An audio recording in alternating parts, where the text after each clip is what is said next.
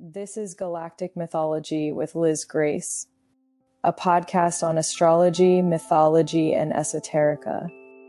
Welcome, I'm your host Lizz Grace, and before we dive in, I would like to say that I am not here to tell you how to live your life, and I am not here to hand out a cosmic cookbook. Therefore, the thoughts and opinions shared on this podcast belong to that of the host. I do encourage you to use your own discernment and to consult a licensed professional when necessary. With that being said, this is Galactic Mythology, and I hope you enjoy the show. Hello, lovely humans. I have a very special episode planned for you today. This is going to be an extensively deep dive on Vesta. I'll start us off by talking a bit about Asteroid Vesta and where she is today in our astro skies. I'll speak very lightly about her current transits, mostly highlighting her relationship with the Sun and with Mercury. After that, we will explore the esoteric and not so well-known perspective of Vesta, one where the Vestal Virgins become Vestal Whores. I'm certain you'll gain something you didn't expect from this installment of Galactic Mythology as we explore the ancient and very misunderstood archetype of the goddess Vesta. Personally, within this year, I have felt a heightened sense of communion with this goddess. And beyond that, in my own natal chart, Vesta is conjunct my sun and my moon. She's actually sandwiched between the two of them. So Vesta has essentially been very close with me since my birth. Though lately, as already mentioned, my conscious attention has been acutely more interested in her than normal. I have been starting to see a pattern with natives who have strong Vesta influences in their charts, and have found transiting Vesta to be a potential trigger of crisis moments, or rather breakthrough moments. For these prominent Vesta natives, these moments involve life-altering events that typically have to do with their psyche, the higher realms, and issues of the spirit. I was recently in Berlin, Germany. That was throughout the later half of July this year and into the first week of August. I was out there studying abroad with a class from my local Portland Community College, when an overwhelming tug on the back of my brain encouraged me to be alone outside and writing. I walked to Lizz Park, a park in the city that nearly feels like a forest with sculptural gravestones and Gothic fonts scattered about.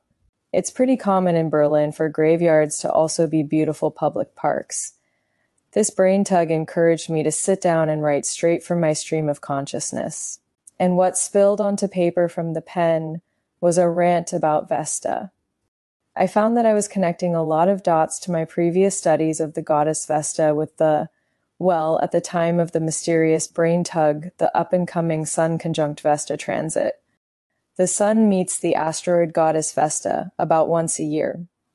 Vesta's orbit takes roughly 3.6 years to complete, so the Sun-Vesta conjunction can sometimes fall just outside that 1-year marked window of time.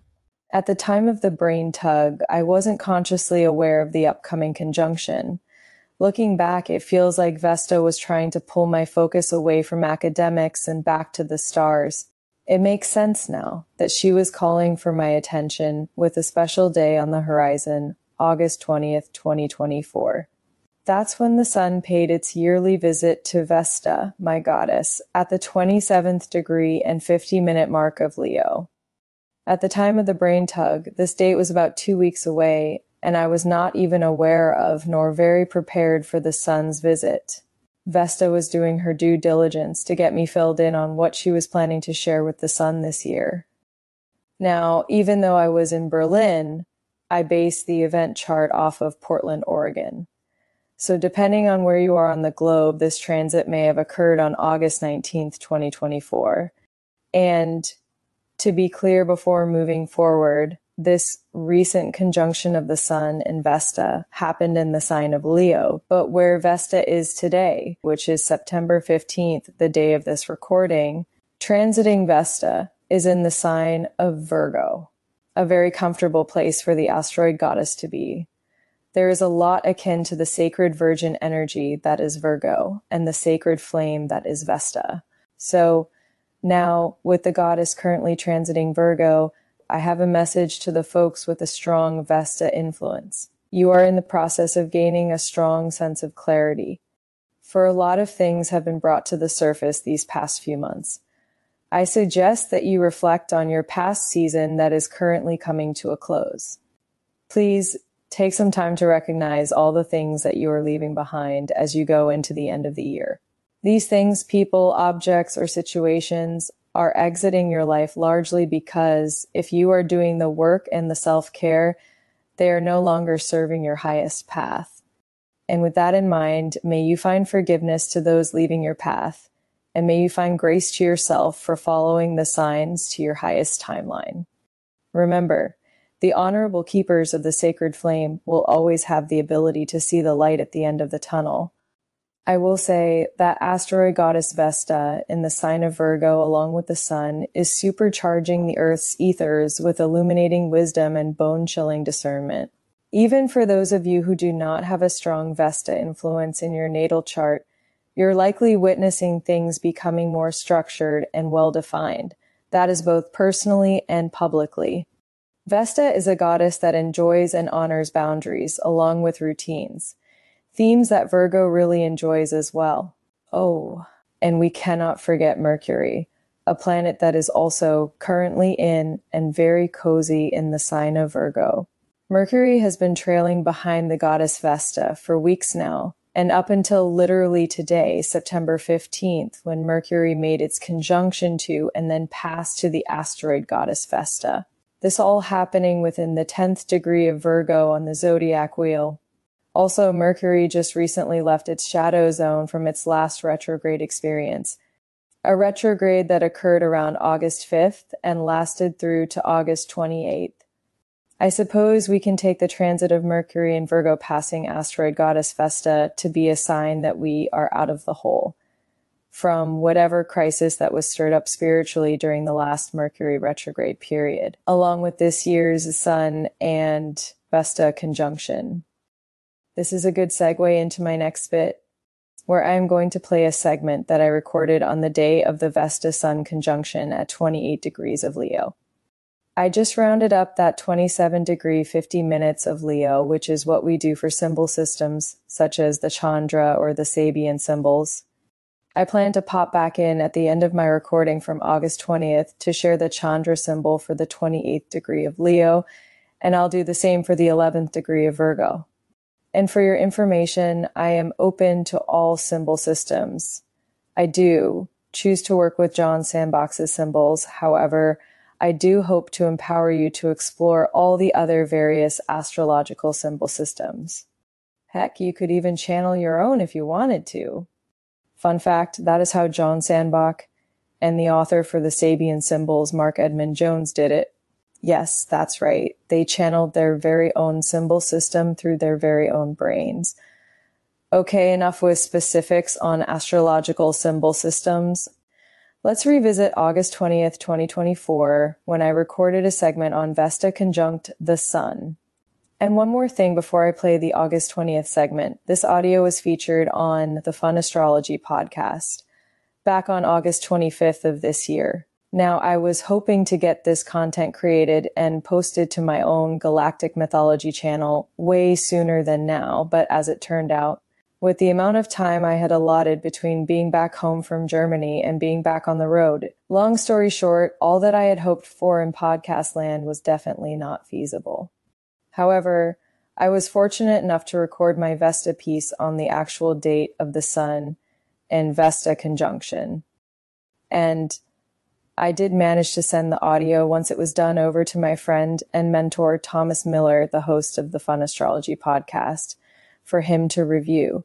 And to my surprise, Thomas felt that the Vesta piece, which I have been calling throughout the August 20th segment, was deserving of its own Sunday special. And so it aired while I was on Playa for Burning Man on August 25th, 2024. If you are unfamiliar with Thomas Miller's work in the Fun Astrology podcast, I suggest checking his work out. I'll link his website in the show notes. Alrighty, let's dive into the August 20th segment on Vesta. On August 20th, 2024, an important celestial event unfolded. The Sun in Leo made an exact conjunction to Asteroid Goddess Vesta at 27 degrees 50 minutes. This aspect is more than just an astrological occurrence. It symbolizes a powerful infusion of the Sun's energy into the eternal flame that Vesta represents. Mercury retrograde is close behind in this exact conjunction between the Sun and Vesta, which only heightens the already potent Leo energy in the air. Traditionally, Mercury retrograde is a time for rest and introspection, yet this season has defined expectations. Instead of slowing down, we've found ourselves immersed in social interactions, technology, and logistics. For a time reference, this latest installment of Mercury retrograde started back on August 5th, and it will end on August 28th. I'm recording this on the day of the Vesta Sun conjunction, August 20th, 2024. This movement in the stars has invited us to step into the spotlight, particularly in the area of our charts where Vesta is currently transiting, which is in the sign of Leo. So, for instance, Leo falls on the cusp of my 4th house, which is connected to the home, family, and intuition. I've noticed a significant increase in activity and energy in those areas of my life. You might discover similar patterns if you explore where Leo falls in your own chart. Leo, the lion, is a sign that embodies power, confidence, and loyalty. Those born under Leo are naturally inclined to express themselves creatively. It's their evolutionary birthright to do so. The convergence of the Sun, Vesta, and Mercury retrograde in Leo has made this retrograde season particularly vibrant and communicative. Additionally, Mars and Jupiter in the sign of Gemini has pushed us out of our comfort zones, making this a time of tumultuous yet regenerative change. We are all undergoing personal revolutions, transformative moments that allow us to reshape our realities. Now, let's turn our focus back to Vesta, a figure often misunderstood in both mythology and astrology. Historically, Vesta transitioned from the role of a sacred whore in matriarchal societies to that of a sacred virgin in patriarchal Rome and Greece. This shift coincided with the growing awareness among men of the role of sperm and reproduction, which led to the patriarchal claim over women's bodies and reproductive rights. Before this understanding, childbirth was considered pure magic, a divine mystery of the feminine. The Vestal Virgins were originally sex priestesses in pre-Dorian indigenous Mediterranean cultures. These beings were the sacred keepers of the flame. Whether labeled as virgins or whores, these priestesses shared the profound responsibility of tending to the divine spark, the source of all creation. Leo, a sign intimately connected with creation, children, and the heart, resonates strongly with Vesta's energy. In ancient times, Vesta's temples were sacred spaces for spiritual recalibration, where individuals sought visions from the divine. The act of creation, whether through artistic expression or the miracle of childbirth, serves as a testament to the sacred energy that Vesta embodies. It's essential to understand that exploring Vesta's history is not about diminishing the masculine or about placing the ancient matriarchal societies on a pedestal. Rather, it's an invitation to grasp the full story of the goddess Vesta a tale of transformation from whore to virgin, from a symbol of the sacred flame to a representation of the evolving understanding of creation and power. This knowledge empowers you to appreciate the depth and complexity of Vesta, recognizing both sides of her story. There's a reason why sex feels so deeply fulfilling. It's because on some level, it connects us to the divine, with creation energy itself. The priestesses who served in Vesta's temples were wholly devoted to this source energy, whether they were known as whores or as virgins. In the matriarchal era, the term virgin birth held a different meaning. It referred to a child born from a sacred sexual act, often occurring in a dark cave or temple space with multiple male partners. The progeny of such unions were considered children of the divine, representatives of higher forces, and were cared for by the community. With this historical context in mind, Vesta emerges as a goddess linked to the creative spark, a visionary, a powerful psychic, and a deity that bridges dimensions. Vesta is not just a symbol, but she is a portal into the divine.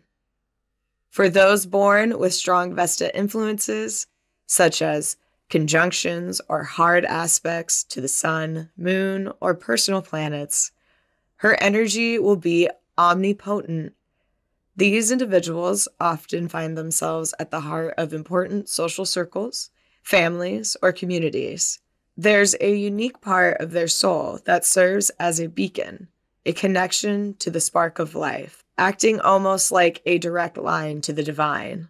These Vesta influence individuals are frequently gifted, whether as writers, speakers, or artists, finding that creativity flows naturally through them.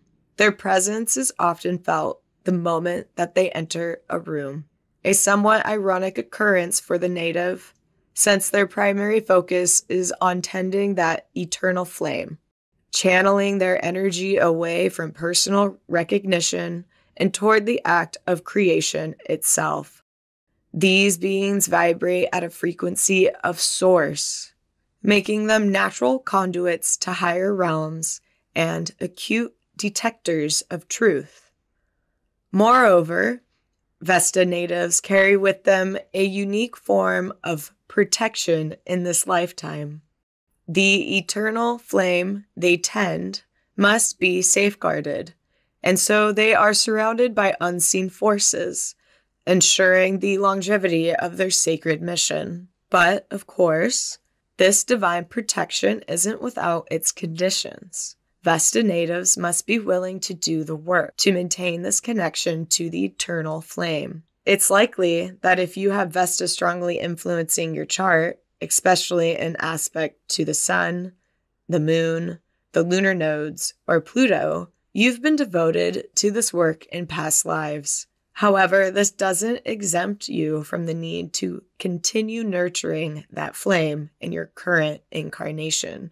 If you are someone with a strong Vesta presence in your natal chart, paying attention to transiting Vesta is crucial. When she makes aspects to your natal personal planets, especially the sun, expect significant breakthroughs, paradigm-shifting changes that can alter the course of your life. These aren't always easy transitions. Long-standing friendships might end, deep emotional traumas could surface, and even panic attacks might occur. Vesta, as an ancient goddess of sacred sex, creation, and life, challenges us to engage with the purest forms of these energies. How can we experience the highest expressions of creation without first achieving true consent, both with ourselves and with others? Transiting Vesta's role is to purify us, to make us confront our shadows directly so that we don't pollute our channel to the divine. Light creates contrast with darkness. They are inseparable, just as the archetypes of the whore and the virgin. They coexist within the same spectrum. Vesta teaches us that one cannot exist without the other. And yet it is through this duality that we find our truest connection to the source. Looking back on 2024 and the recent conjunction of Vesta with the sun, I truly believe that we're all being given a chance to glimpse a little slice of heaven. This conjunction isn't just about the personal transformations. It's also making a trine aspect to the galactic center in Sagittarius at 27 degrees. This alignment amplifies the potential for interdimensional contact, offering us a deeper connection to the cosmos. To give you some perspective, the galactic center is a powerful point in our Milky Way galaxy, and from our vantage point on Earth, it appears in the constellation Sagittarius. This celestial alignment touches on themes of belief and morality, and it might even leave us feeling a bit dreamy or as if our heads are in the clouds during these last days of August. Earlier, I mentioned that we all are experiencing personal revolutions, and I want to emphasize how fitting that word is, the word revolution, for this time. As I speak and record this, Saturn, Chiron, Neptune, Mercury, and Pluto are all retrograde. The sun's recent passage by Vesta is sending waves of fresh inspiration through us as a collective. From the 20th onward, today, as I record, it's as though the universe is urging us to embrace playfulness, to become inspired, and tap into our own creative potential. As I conclude this exploration of Vesta's recent conjunction with the sun, we are reminded that this event is more than just a celestial alignment. It represents a profound opportunity for personal and collective transformation. The trine aspect to the galactic center in Sagittarius amplifies our connection to the cosmos, inviting us to explore deeper dimensions of belief and morality. As we navigate these final days of August, we may find ourselves dreaming more, contemplating the bigger picture, and feeling the pull of something greater. This retrograde season with Saturn, Chiron, Neptune, Mercury, and Pluto all in retrograde is a time of personal revolution, a time to reflect, renew, reshape, and to reinvent our realities. So let your heart be the guide as you dive deep into your connection with the divine. Whether you see it as Kundalini, the cosmos, or God, this is your moment of renewal. This is your chance to reconnect with the sacred flame from within. Allow that light to shine brightly in every aspect of your life, and allow it to illuminate the path ahead. This is Liz Grace. I thank you for your time.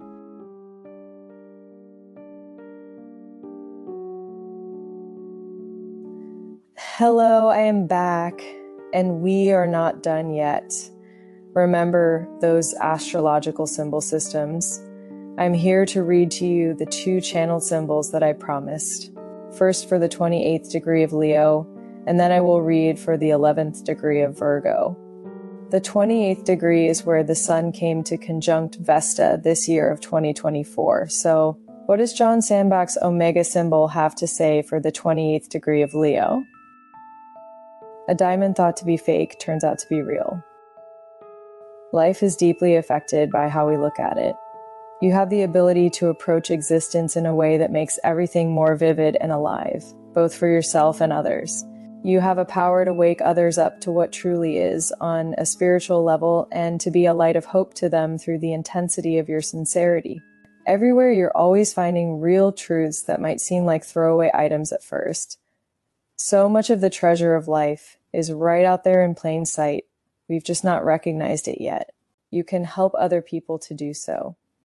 I'm reading that for the first time today, and wow, that is spot on to the energy I was attempting to conjure while discussing the recent Sun and Vesta conjunction. Let's explore the Omega symbol for the 11th degree of Virgo. This is where Mercury came to conjunct Vesta. The smell of ancient perfume as an Egyptian tomb is opened. You have the power to tap into energies in a direct way and to grasp situations immediately. You deeply feel what is going on around you and know that most of it has to do with ties to the past that have created chronic, stuck places. At your best, you are able to help others to release these energy knots so that they may move on. Astrology, mythology, and esoterica, they are certainly no joke. And I promise I didn't peek at those Omega symbols before everything we've discussed in this episode. I feel that this was the first time I opened the book to seek out those specific degrees. And wow, they lit a fire within me. Reading those symbols just now and letting their message sink in, I see them as a clear signpost reminding me that I am on the right path. So if you've been waiting for a sign, this is it. And yes, there truly has been a light in the tunnel all along.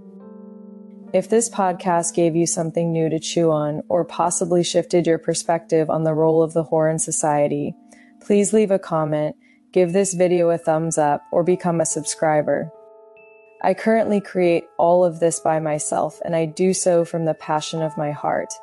I feel compelled to share my thoughts to the world, and it appears that you are crazy enough to listen all the way to the end. This is Galactic Mythology with Liz Grace. Have a blessed day, evening, or night. All the love and all the wonder. Bye bye.